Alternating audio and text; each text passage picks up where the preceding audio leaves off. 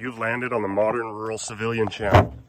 On today's episode, we'll be discussing pressure canned one-pot meals that we prepared in our All-American pressure cooker and stored in the root cellar to be pulled out in midwinter and have an easy, healthy one-pot meal. We're making some pressure cooked soups. This right here is all chicken tortilla soup, all pressure cooked and pressure canned, sealed off, ready for the root cellar.